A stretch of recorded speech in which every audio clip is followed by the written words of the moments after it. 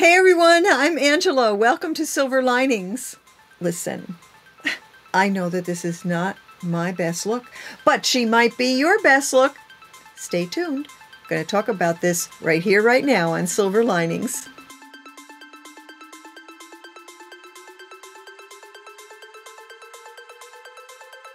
Now let's get acquainted with Courtside Waves.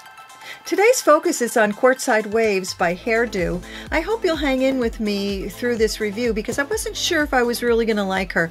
But somewhere in the middle of the review, you'll see I made friends with her, and I think she really is a wonderful, affordable option for you. You know, everybody doesn't have the budget for a $300, $400, $500, $600, $700 wig, but maybe you want something with a little bit of length, and I think that this could fit the bill. If you're just willing to, when you get her out of the box, take her out of the box. Don't do what I did. Take her out of the box well before you're going to wear her. Let her relax. Get yourself some Simply Styling spray. I'll drop a link below. Don't use too much or it will look greasy and stringy. A little bit goes a long way. A couple of squirts on your hand. Rub it through the fibers of the hair because the fibers are very dry. And I think that you might have a wig that you really will love. Now, the first thing that I want to tell you about Courtside Waves is they included care instructions with this wig, and they say, do not comb or brush. And of course, the very first thing that I want to do is comb this thing out, but it says not to do it, and only use your fingers to style when the hair is completely dry. Okay. And then they go on to tell you what else to do with the wig. She is a medium length. They're calling it a style that is waves for days. And you can smooth her out. You can tuck her behind the ears. She has these true-to-life, heat-friendly synthetic fibers that you can change the curl pattern. You can straighten her out. I probably would do something with the curl pattern. She is, what do I want to say? It's not a ton of hair, but it looks like there's more hair than there is.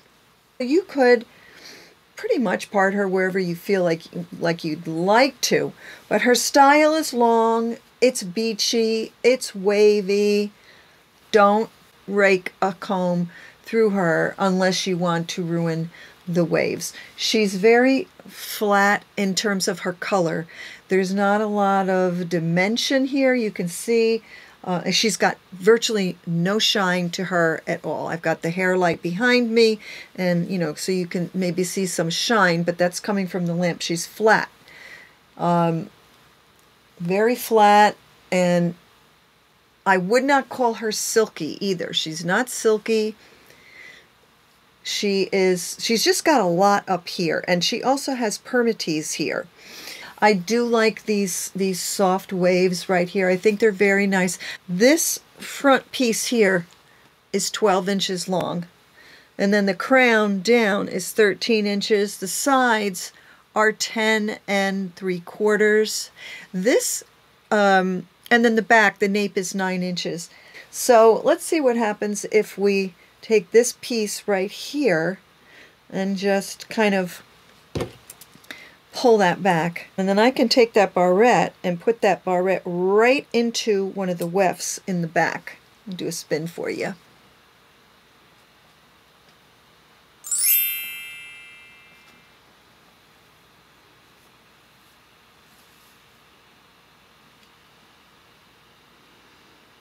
Now, I don't know what you're seeing, if you're seeing any yellow towards the bottom of the wig, because in my monitor, it almost looks a little yellow, but it's not. It's not yellow at all. And as I've said before, the longer I have this on my head, the more I'm becoming friends with it. I do, however, think that this wig would be hot in the summertime because of how she's constructed. The cap, the permatease. Look at the barrette here. I think that looks very nice, and you could pull it back from the other side as well. If you're seeing any yellow, there is no yellow at all in this wig. It's a true silver gray wig. More gray than silver, but not a drab gray. It's a nice gray. It just doesn't have a lot of dimension in the fibers. Okay, so what I did was I just have a little hairpin here that I'll show you how I did that. I don't think it's a bad idea to comb this part right here. Just smooth this one piece out just a little bit. And then I'm just going to pin that piece back. I'm just going to pop that pin right into the top of the wig and then pull that hair down. So I think that gives it a more realistic look. It's pretty good at the hairline. But that gives you an idea what you could do with her, and those waves are really, really sweet. I would probably pull out some of my own bio hair, pull it up over, and incorporate it in, and that might give it a little bit more believability at the hairline. So I pulled out that one piece. Let me see if I pull back the whole thing. Yeah, see? So I would have to take some It Stays, because there's the wig. I would have to take some It Stays and make sure that that piece right there is glued down so it's more believable when the wind blows. But I would probably wear it like this with just that barrette on the side, and maybe just pick this piece up a little bit more, and I think that would be good for styling. But those waves are in there, and as long as you don't comb them out, honestly, the longer I have her on, happens so many times, everyone. The longer you have a wig on, you have to kind of zhuzh it and look at it and play with it, and so I kind of laughed in the beginning, but toward the middle or somewhere around the end, I'm usually starting to make friends with the wig. Make friends with the wig! But of course, you could take her and you could pick her up, put her up on your head, bring her back.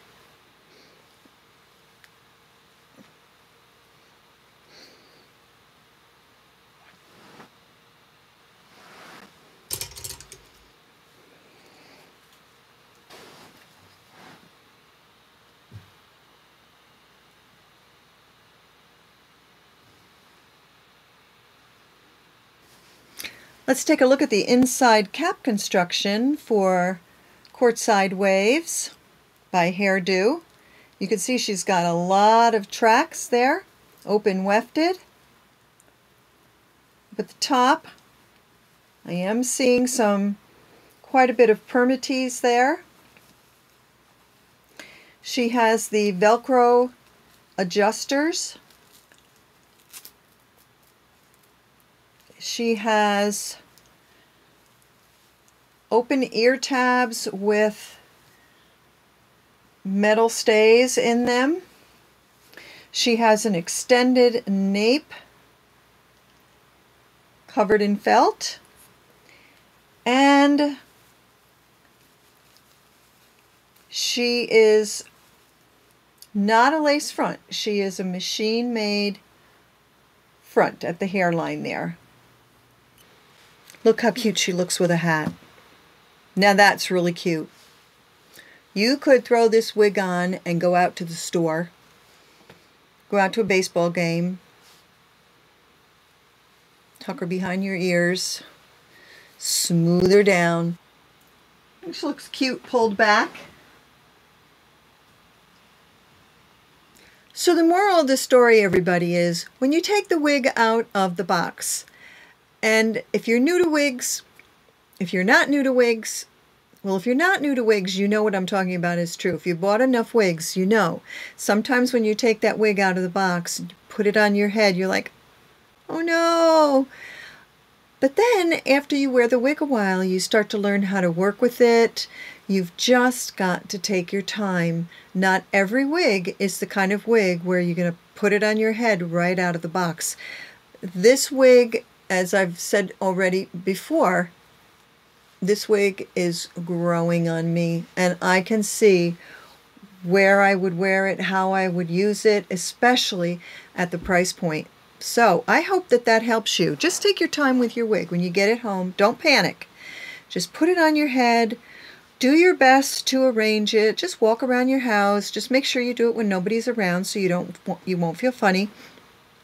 And make friends with the wig. Now, most of the time that's enough. Sometimes you'll have to send it back, but most of the times you'll find that if you work a little bit with it, it will work. I'm so glad you joined me today, and if you're still here, that you hung in with me. If you like, give it a like, hit the little bell icon, and subscribe so you don't miss any of my upcoming videos. Thanks so much for watching. Remember to always look for the silver lining, everybody. Bye-bye.